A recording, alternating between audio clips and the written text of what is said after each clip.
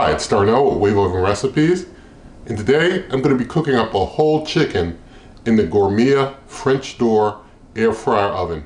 And we'll see how it does cooking up a whole chicken right now. Alright, so I've got my chicken here. I've got the breast side down because I'm going to season and flip it. But it's a 6-pound chicken, fresh, and going to go ahead and season. I've got myself some Old Bay lemon and herb seasoning here, and I also have some black pepper that I'll basically be freshly cracking all over the chicken. So just going to get it seasoned up on both sides of the chicken. And as I get this other side seasoned up, I want to point out that I've got a Copper Chef baking grill mat underneath the chicken here in the bake pan. I've got the mat kind of pulled further to the left than the right. The reason why I'm trying to basically put more of it to the left than the right side is because I want to try and keep things open where the air fry fan is, so that, if that fan wants to, go into effect during the roast at all, the fan won't be inhibited at all. I'll just have this side going up against the side wall, which shouldn't be a problem. But the Copper Chef baking grill mats are pretty cool. They are reusable, washable, and they don't overheat things like the aluminum foil could potentially do in cookers. You can check my Amazon shop. That link's in the video description. If you don't get anything when you try the link in the Amazon shop for it and the accessories, cooking accessories, then that means that they're probably out of stock. But when you can get a hold of them, they're a pretty good thing to have. And I'm just going to finish with seasoning up the chicken here. Alright, so got things all seasoned up. Got my iGrill 2 set up with a meat probe down in the breast and one in the thigh. And going to go ahead and turn the cooker on now. So got it on, going to hit that roast.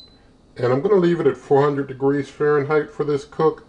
And I'm going to take the cooking time up to an hour. I'm going to leave it at 400 because this cooker doesn't always cook as hot as some others, depending on the function it's being used. And so with roast, I'm going to just hit it at 400. And going to hit start there, let things preheat. Once that preheat's done, we'll get this chicken on in there.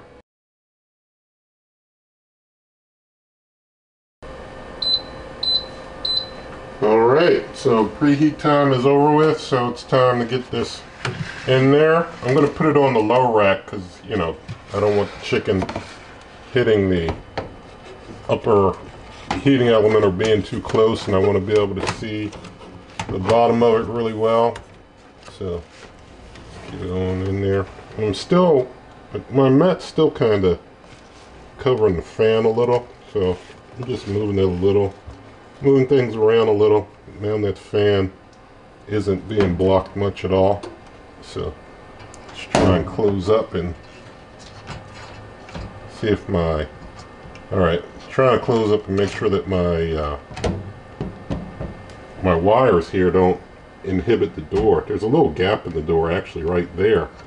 I can leverage that gap in the door right there at the top a little. Let's see. There we go. Alright, things seem to be good to go like that. So, I'll go ahead, I'm probably going to have to disinfect those doorknobs, well, the door handles a little bit, but let it go ahead and cook for a while, and we'll keep an eye on the temp. Once the breast and thigh are at like 165, then we'll take it out, or maybe I'll bring you back to cover things with foil if the top of it starts getting a little too brown. But I'll bring you back later when there's anything else to do. Alright, so about 40 minutes have passed in the cook. The breast temperature is 86, the thigh is 107. Those bottom heating elements are putting in some work down there. And I see the top is getting, starting to get a little brown, so I've got some foil here. And I'm going to go ahead and pause, and open up, and I'm going to go ahead and just get some foil on top of here.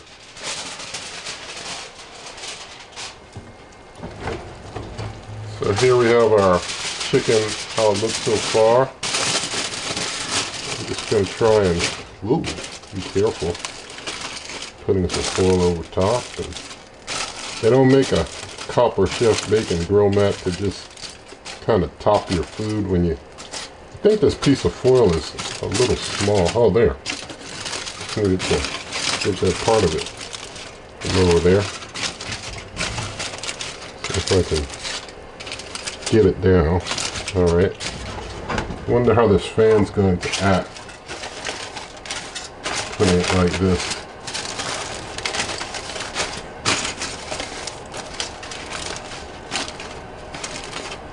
All right, I've got it kind of on there, but I'm just going to kind of see what happens with the foil like that and the fan, since the fan's on the side.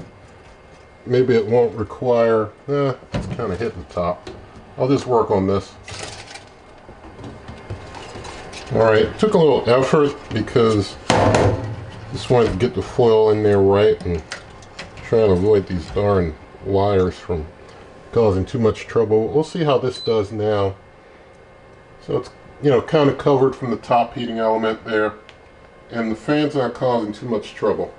So we'll just let things continue. I'll bring you back when it looks like things are closer to done, or, you know, done. Alright, so now a total of 59 minutes have passed and it's cooked. The breast is just 127 degrees, the thigh is 146 degrees, and I'm hitting this at 400 degrees Fahrenheit. You know, some cookers, I could have used 375 and this chicken would be done. But, you know, this one, you know, I came at it a little hotter because I thought it might need a little more time. But, you know, it's going to need more time. Even at a hotter temperature, it needs more time. So I'm going to, you know, basically give maybe another 30 minutes and just let things continue. I guess I'll make it 31 to kind of, you know, make it maybe 90 minutes even, or closer to it if things have to go that far. But you know, it's interesting, the cooker is going to take a little longer on the roast, you know, than some others, and then there are some that take 90 minutes. You know, I've had some that go near 2 hours on a whole chicken. So we'll just let this continue going, and I'll bring you on back. You know, because of the wires that I have in there, you know, when I tried to put the foil on and then I moved the wires, it kind of moved my foil, and, you know, maybe the top, or maybe it'll get brown on some parts, maybe it won't. But we'll just let it continue cooking. We'll see what we get. I'll bring you back.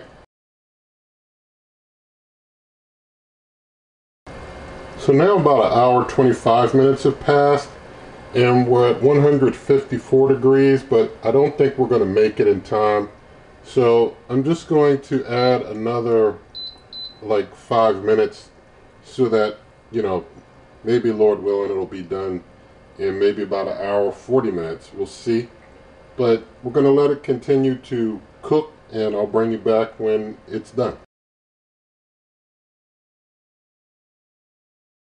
Alright, so all the time that I added is about to run out.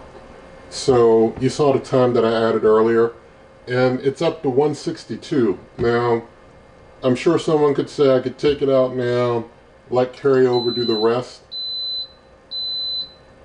Sorry for the beeping, but I'm not a fan of taking things out to carry over. And it's been cooking in there for a long time. What I'm going to do, I'm just going to let it set in there with the heat that's in the cooker on it. And Lord willing, the temperature rise while it's in there, you know, still in the cooker, with whatever heat remains in the cooker during its cool down process and all, and let it, you know, reach its desired temp, reach the desired temp that way, rather than taking it out and trying to rely on carryover taking it out.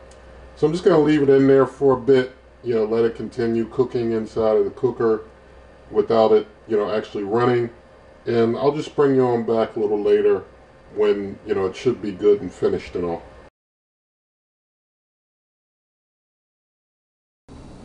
Alright, so ended up leaving it in here for a while, went and took care of some other things.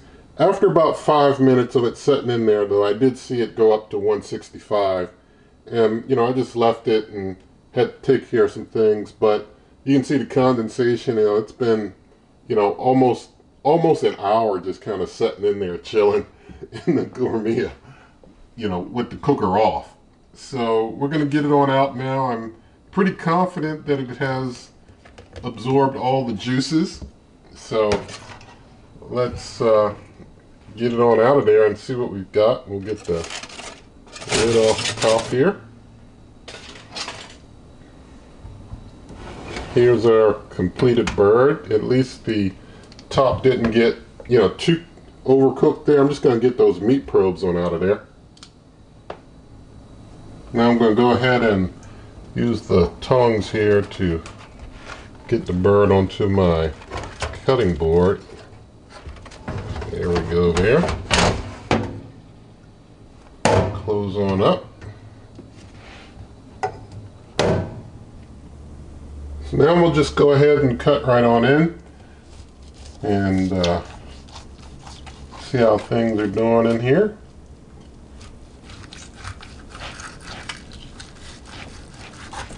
Meat seems pretty juicy and moist there.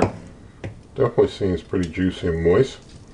So just going to cut a bite off for a taste test right quick.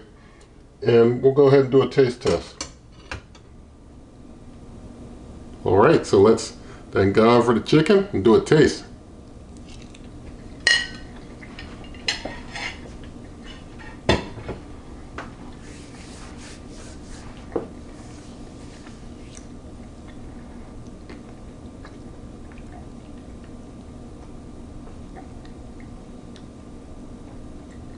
Now, despite it setting for a while, it turned out perfect. It's very good. I mean, it's still moist, you know, leaving it in the cooker for like almost literally an hour after the cook. It still, you know, is real moist and good.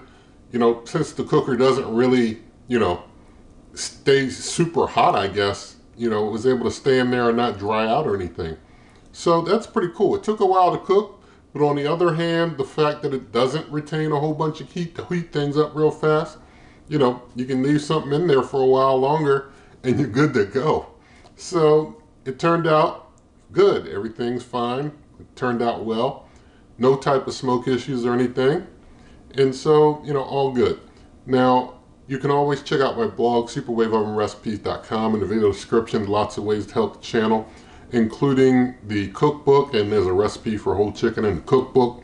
And you can usually use recipes for one that are in there for one cooker that were used in one cooker and others. They're usually cross-compatible. And, you know, if you have to make some adjustments, it might not be too much. But with all of that said, if you like this video, please do give it a thumbs up. Share the video with a friend, leave your comments, subscribe, hit that notification icon, and good eating.